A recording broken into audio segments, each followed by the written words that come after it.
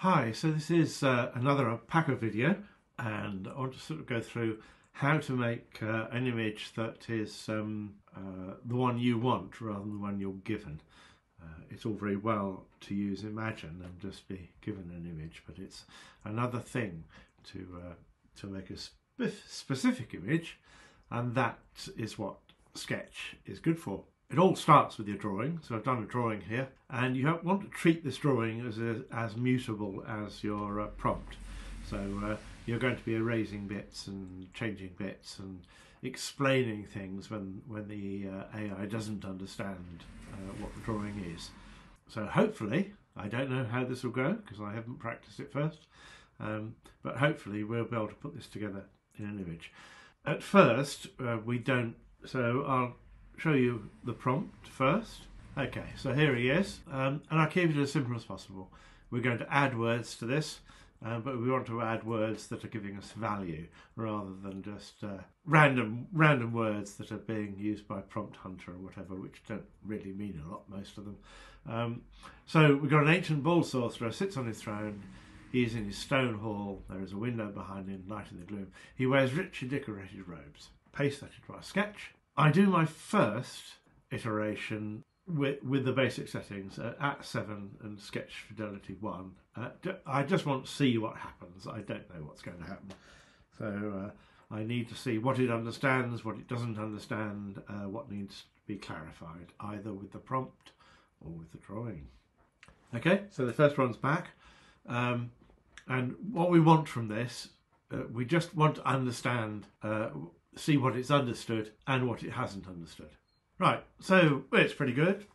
Terrible hands as usual, but we have a window, we have the throne, we have the old sorcerer, and we have the decoration, we have the stone floor, we have the stone walls. Essentially, we have everything as advertised there, and this is at the standard settings. Alpaca has a problem with red. It likes to make things red. I do not know why. So I quite like that. I'll flick through our sketch and that, and you see it doesn't like that face being like that. It wants to make a normal face, and we want to see what comes out now, because there's no point in using an AI unless you allow it to some room for manoeuvre. So we're going to go right down to 5 on the sketch and up to 12 and see what we get. And if the things we like, we're going to incorporate, and the things we don't like, we're going to either prompt against or remove from the sketch. But we will be doing another sketch over the top of one of these generations. And I'm starting to look at these for things I like and things I don't. So we have one that's not bad. We quite like the lighting, and I think we're going to do a little bit more drawing. Define a few bits on the throne. It's getting a bit lost. And the other thing I'm going to do is to right, well, this looks a lot better. Lots of good things have happened here. You see, the throne is more defined. Not sure I like the shapes of it, so we might do a redraw on the throne. The window is very definitely here. The stonework is smoothed off. He's not got a blue face anymore. He's got blue robes. The lighting is still nice. We'll try and prompt the rough walls away. So you see the building has smoothed off a bit, and we've got gold all over the throne and everywhere, which I'm not enthusiastic about. Stone is still a bit too, but we're getting nice mullioned windows every time, and the lighting is staying consistent. That looks very nice. Now it's toned, not got rid of the gold, but it's certainly toned it down. So I think our sketch has done its job. The AI doesn't like to do out of proportion faces. It will still attempt to make it into a normal proportion. Now that one is pretty good. Let's have that over our sketch. That one is very good. We like that. So we'll do one more where we up the sketch strength again. I think he's pretty good. I think he will do. Get rid of our throne and then fill in the bits of the room that are missing. And this will also give us freedom to place our sorcerer. So there we have it, our hall. And we'll save our prompt here, back into the text document. I like to keep a prompt history so I know what I've put in, what I haven't. Well, I think that looks pretty good, and we'll see what we get. And as you see, our room is looking much nicer. Now what I'm going to do is to put the sketch above that, and I want to I like that, so I just want to improve on it a bit. And I think that looks very nice. So our room in there, and we need to just refine this a little bit now. So I'm going to use this as a colour layer in Sketch. So again, I had a colour layer. I put the sketch above, colour layer underneath. Sketch fidelity is 0, colours fidelity half is fine. We'll see what we get on the first one now, but I don't like that at all. So I'm going to have to put that through a different model. Alpaca's not coming up with the goods there. Now it's understanding very well each time, so I can go a little bit mad now. Oh, this looks more like it. Okay, it's doing what we want now. So I will iterate some of these, and we will then choose which ones we want. So we want a few iterations of these. It has nice clutter, that. We have enough bits and pieces now to make a nice room. We're getting some very nice stuff now. It's quite otherworldly. So I'm going to push my luck and go mad. We'll go right down to 0.3 and up to 17. And there we have something. That looks fantastic. And I think we have enough there. So we'll stop there. So here we are, all our generations done, various bits and pieces, and I've settled on this one as a base. And so I'm going to put in other bits from other renders, other generations that I think improve it. So I don't like this bright thing over there, so I painted in a bit of another render, which, as you see, because of the way this is done from the colour guide, any render will brush together pretty easily. Now I'm going to change the floor. I don't want this particular floor to put the chair on, so what I do is I get a render with a floor I like, which is this one. So I like that floor. It's simple, and the chair will go nicely on that. And I make a mask layer. As you see here, I've made a mask layer, which you do by clicking that. I invert the mask layer, and then I can literally use brush with a black on it, a white on it, to paint in the other floor. And there we are. It is literally as simple as that. We'll do more to the room later, but for now that's our basics, and we need to get our sorcerer wizard type person in position and to the same level of refinement. So these are some other renders. I thought it might be actually interesting to quickly zip through. So that was our first one of our first renders of the room. We have variations, and I've got sort of nice shelves, nice for good floor, etc. So these might get used, or just, you know, maybe a couple of objects from them or whatever. So what we want now is to take our ancient sorcerer a little bit further forwards. So let's have a look at what we've got. Now this is a good head, though I want it to be a little bit more like my sketch yet, but that's quite a good head, and has the beginnings of a good hand there, rather many fingers. But this is just the base we're going to build our sorcerer on. So I need to cut him out, and then we want to look at how far we got with the larger scale stuff. So I think the next thing to do is to pop that head on the hands. So what I do, I got the head, and this is the process basically. So I've got the level, I make a layer mask, I invert it, and then I literally paint in the other head. I don't even have to paint in all of it. Remake that finger, but those hands, they're not a million miles away. They're not great, but they're not. So now we need to refine the face, and I need to get my face a little bit nearer to what I want. We can see that we're actually not too bad. The eyes need to go up a bit. In fact, we're pretty close, aren't we? So I think fancy the eyes up a little bit. That looks pretty good. His jaw is lower in the thing, but I think it's fine. So we refine the face by making a colour layer. So this is our face colour, and we need to go and get the prompt we had for the sorcerer. So we don't need to know about some things. We don't need to know he's in a stone hole. We don't need to know the light shining through the window. We've got the window in the colour sketch. We don't need to say he's bald, probably. We'll try that and see what we get. We need a sketch layer. It really doesn't matter which sketch layer. So I'm going to use this one because we're taking no information from the sketch layer. We're taking all the information from the colour layer. Okay, so that's our sketch layer.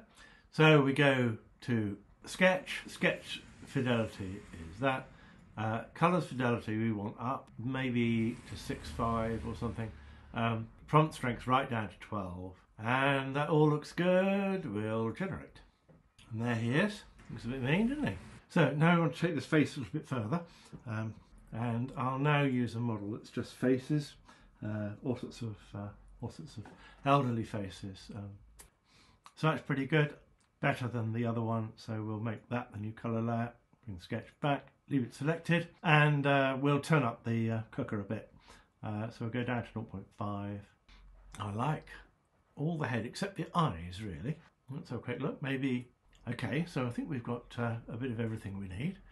Certainly he's a strange ombre. Great ear, everything good there, really. Finished face, and I will copy that because I want to keep a copy of that, of the finished face. Same as I want to keep a copy of the finished room and the sorcerer all separate. So as you see, our man is in there and looking evil. Now I want to do some colour adjustments on the room. So I select the room and then re-establish the flow of light again. And you see it's a very effective way of adding atmosphere and getting good unity into your image. Now I want to do the same thing but with him, but I'm going to use a slightly different method there. I'm going to duplicate him, colorise him to about the same hue, and then with it on quite low, I can brush in the light. So we'll put a mask on him and we can literally brush colour in. So we've got the sorcerer separate to our room, but they're both in the same space. Now we've got the hands to do, and there he is.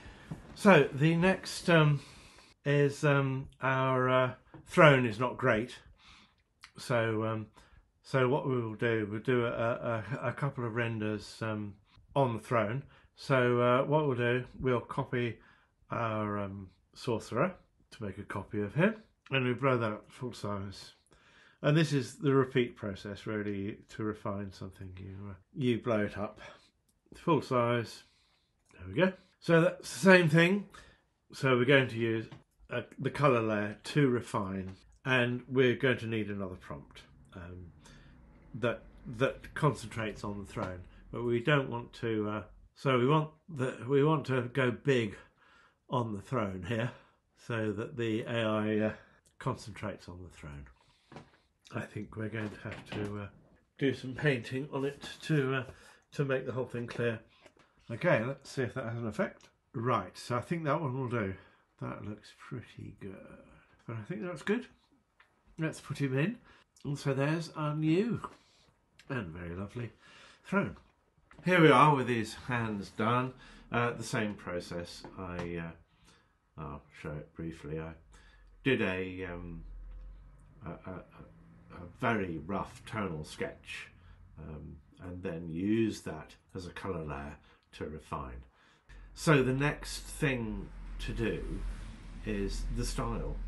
You might think this comes at the beginning, but not necessarily. So this is the rendering style rather than the style of is it fantasy or science fiction or whatever. So this is the actual rendering file. Now to my eye this looks very computer graphicsy and AI. I wouldn't paint in oil paint or something a picture like this, because the attention is constant over the whole image. If I was painting it for real, I would focus in on him and then reduce the definition and finish as I went out from him, which will give a much better picture, give a much more coherent image. So the question is how to reproduce that in Alpaca. So what we do is we will put those two, make duplicates of both the sorcerer and the room. So we've got the sorcerer and we've got the room, so we'll flatten the two together into one layer. What we're going to do now is take the whole image and change our description a little bit and change the model. So we'll go back to our original prompt of the ancient bold sorcerer and put that into Sketch. So the next is use a model I've trained on oil paintings, which is just called Masterpiece, and that was made from sections and whole oil paintings that I thought the brushwork and finish was nice. And then we just want to run that, and I'll run it at 5 and 12 just to see what it makes of it. Then we'll know which way to go after that. That's quite nice. I quite like that. I love that. That is exactly what we want. I think we can almost stop there. I don't think it's getting any better than that, maybe not. Okay, so that's doing it. It's doing that quite nicely. So I'll have a couple more with slightly different settings. So I will up the prompt strength to 13, and I will up the colour fidelity to 8, and then go again. And we're just looking for what we like on the periphery. I like this. So we're not looking at our sorcerer, who is rather altered. We're looking at nice, a painterly style in the surroundings. Okay, so we're getting, you know, quite a few that we could assemble here. I want to do one more thing. I'm going to add a style prompt. So we can forget about his robes, style of a famous painter, John Singer Sargent, and that is a little bit nicer. The rendering of these areas is just that little bit better. And you see how we're getting nice atmospheric things appearing in here. Okay, so we've got some pretty good ones there. I think we have enough. I particularly like this one. It's very nice. So I think we've got enough to create our hall. And the next process is relatively simple. I know my prompt and my model and my sketch are working together okay. So what I will do is just take my sorcerer and enlarge him, so covering as much area as possible. And then I'm merely going to run the same prompt but zoomed in a bit.